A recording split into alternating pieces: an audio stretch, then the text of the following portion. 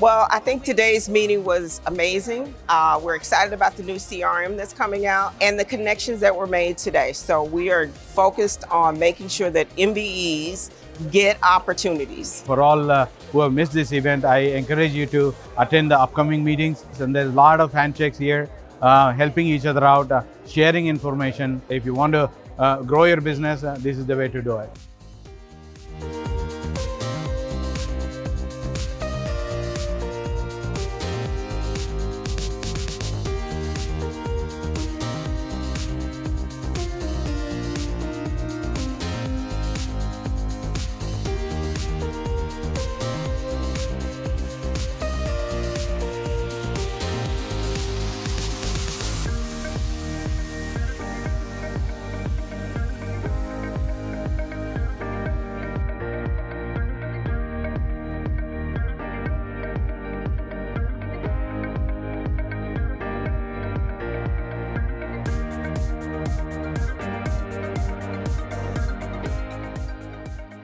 Starting a business is not easy. It's probably the most complicated thing you'll ever do in your life. But on the other side, it's easy. If you do it systematically, correctly, with the right mentors, the right support around you. When you really start understanding your core business, you understand who your core market is. And when you understand your core market, you understand the demographics and things about them. And that really sharpens your pitch, your focus, your value proposition, a whole host of things. It additionally, though, helps you to understand where the investments you need to make are in growing your business.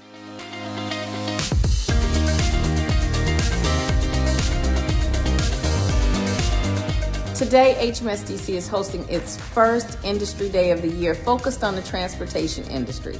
I'd like to thank Port Houston for serving as our sponsor for today. I'd like to thank the Metropolitan Transit Authority and Texas Department of Transportation for joining us today to share opportunities in the transportation industry with the MBEs of HMSDC and across the city of Houston. MBEs should come to industry days because it is a direct line of communication. You don't have to worry about the technology noise, but you can actually be right here in the room with the primary decision makers who are helping you learn more about winning contracts or opportunities with them. If you're not in the room where it happens, by the time a solicitation hits the street and you're just finding out about it, you're too late.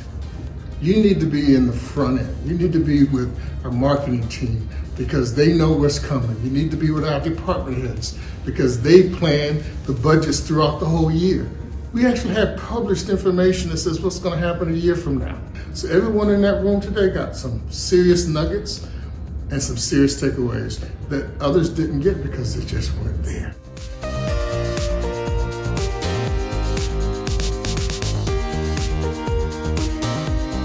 Today we're out here raising funds to support minority business scholarships.